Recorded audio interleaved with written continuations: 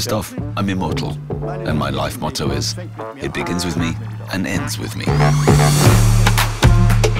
He is an icon. His ponytail and sunglasses have conquered the world. He's inexhaustible. He's as precise as clockwork. His main occupation is still fashion.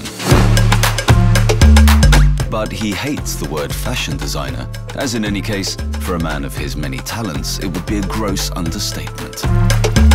Karl Lagerfeld is also a filmmaker. I just come along, say do this, do that, and it works, and that's that.